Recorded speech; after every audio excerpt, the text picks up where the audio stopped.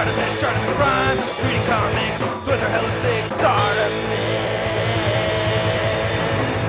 Always felt like Alex Summers was the bigger jerk. Hey, what's up you guys? ShartimusPrime here, doing another DC Multiverse action figure review on two separate pieces over here. We are looking at the Killer Croc Collect and Connect Waves Red Hood and Red Robin. If you try to pick these up, you can do so separately at Megalopolis, City of Collectibles, where you can pick up your Marvel Legends and all kinds of other action figures. They have their daily deals and an awesome rewards points programs. Check them out, link in the description below. And both of these are looking pretty awesome so far already. I'm pretty excited about these. Nice image of Red Hood right over there. Nice image of Red Robin right there. And then on the side you can see the same images right here. And then on the back you can see the Killer Croc. There's the other figures from the wave. Here's a read-up on Jason Todd Red Hood. If you want to read it, go ahead and pause it right now. And then here's a read-up on Tim Drake's Red Robin. If you want to read it, go ahead and pause it right now. And then you get those images on the side once more. And then you get the spot varnish DC on the top of each of these. Not much more at the bottom. So let's get to it and crack these things open. And here's Red Robin and Red Hood out of the packaging, and both of these figures came out looking really good. I do like the paint apps that we're seeing, nice sculpts throughout and everything, and articulation is pretty good, but there's also some things with the articulation I'm like, we'll get into that later on. But first, let's take a closer look at the accessories, and then we'll take a closer look at these figures. So I'm going to try not to get too rant-raving sud over here with these accessories with the Jason Todd figure, so we'll get into that in just a second. But first off, with the Tim Drake Red Robin, he has this nice bow staff right over here. Looks like it's supposed to be made out of steel, and it looks pretty good. It has these rivets right up here and up here, and I like it. And he has these staff holding hands, so you can see that for the gripping, and nice touches of green right over there. I like that. And then he has the fisted hands right over here. And then with Jason Todd, he has two head sculpts. We have the Jason Todd head sculpt, which looks great. I really like this a lot. Nice flesh tone right there. The eyes look pretty clean. I like how the red mask looks. I like the blue over the black, you know, that always reminds me of the comics. That's why I get happy to see that, you know, whenever they have that on figures in general. He's got a little dot right over here, but yeah, it looks pretty clean. I like it. And then with the hood, or the Red Hood head sculpt right there, it looks pretty solid. However, originally mine had a little bit of a white scuff right over here, or a white paint blotch anyway, and I did scrape this off with an X-Acto knife, so it looks a whole lot better right over here. But other than that, the paint looks really good on this, so I'm pretty happy with it. So nice lines right over here coming through. I'll dig that. Now, he has three pairs of interchangeable hands. You can see we have the fisted hands right over here. We get these weird hands, which I don't know what's, I don't know, gripping some kind of weapon of some sort, I guess. I don't know, because he doesn't come with any weapons. And then he has the gun holding hands, and he doesn't have guns that are removable from his hips, and that's where I get really frustrated, man. So I'm kind of jumping the gun on the figure right over here, but yeah, so to speak anyway. But yeah, you're supposed to remove these, or you can't remove these, and that's super frustrating. I've met a lot of the designers from Mattel, and they're with it, man. They know what we want, they know what we like, and they did not do this intentionally. I swear there's like some CEO or somebody like that at Mattel that just makes stupid decisions and ruins the figures, you know what I mean? So yeah, that frustrates me. I hate this. Mattel, you are ruining yourselves by doing that, because guess what?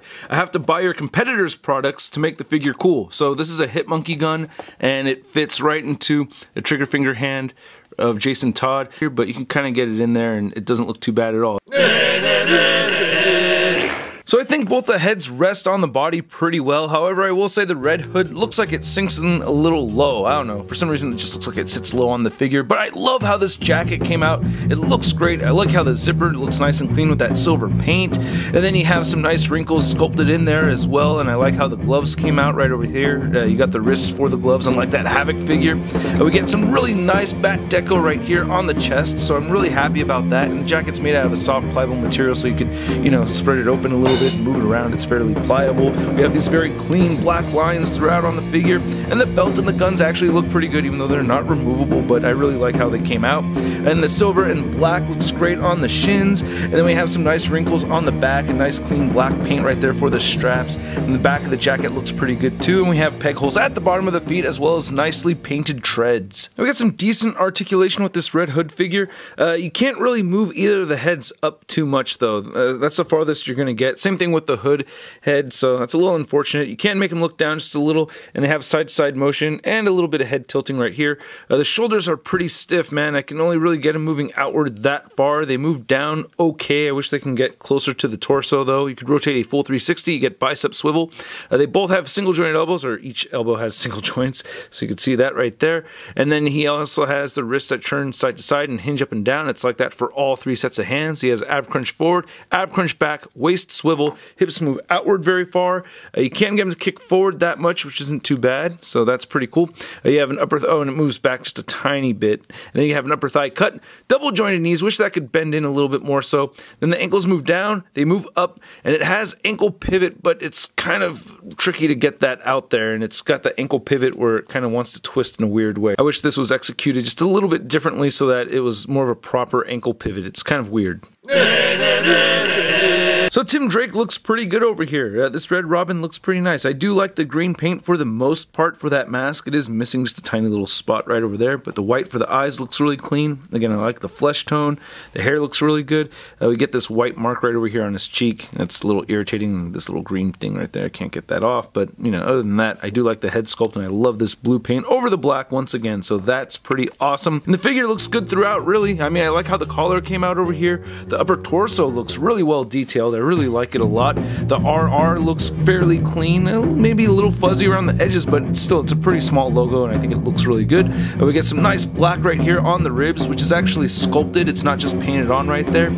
This line on the bicep, that's sculpted as well. However, the line on the shoulder is not sculpted. That's just painted on. And then the green on the forearms looks really clean. I like how those straps came out, and the belt color looks a little on the cheap side, I gotta say. I don't know, it just has that weird cheap kind of look to it, but it's sculpted pretty well. And I do like the cape. The cape looks really nice, and it's fairly soft and everything, and the knee pads and boots look really good, and the figure does have peg holes, but no treads at the bottom of the feet. And we get similar articulation on Robin over here. He can look up a little bit and down just the tiniest bit, barely at all. It just shifts forward and back that much, not a whole lot, and if you really push that, you can see the plastic splitting at the neck, so that's a little scary. Anyway, you can turn the head side to side, a little bit of head tilting right there, just a tiny bit. Shoulders move up very far, so that's cool. You can move them down that much, and you can rotate forward and back. You get a bicep swivel. Great double jointed elbows, so you can move these all the way in, and you cannot see the pins or anything like that. However, it does get really gappy and weird. I mean, when you look at that, that does not look natural at all. So that does bother me, but I guess if you're taking pictures, it'll look okay in certain angles, and it does bend in all the way, so that's kind of neat too. You can turn the wrists side to side, and they hinge up and down. Get an ab crunch forward, ab crunch back, waist swivel, hips move outward very far, so you can do the splits. He can kick forward only that far. I wish he could kick up so much more than that, you know?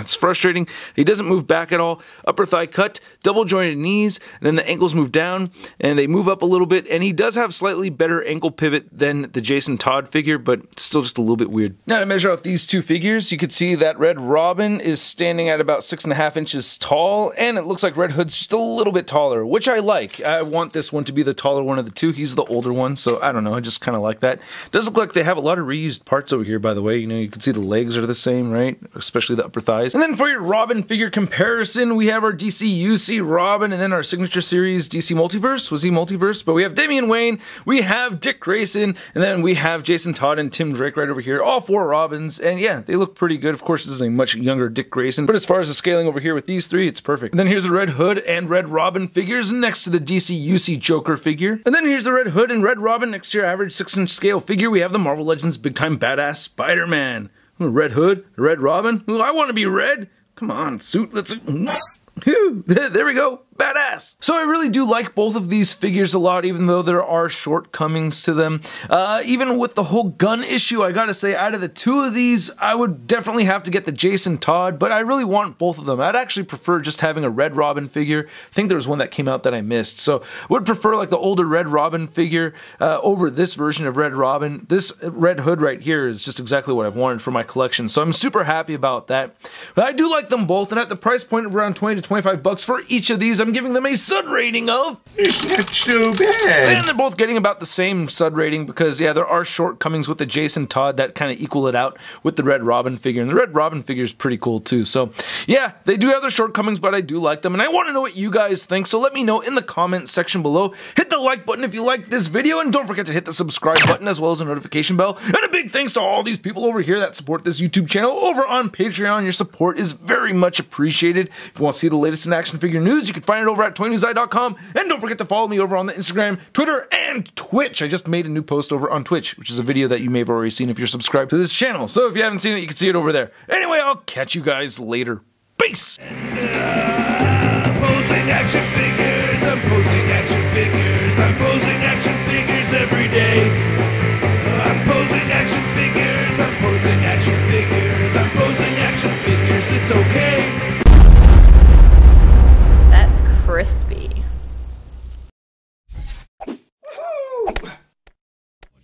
hey, new Shartimus Prime videos. Hey, you should click one. Yeah, click on one of them. Or subscribe if you haven't.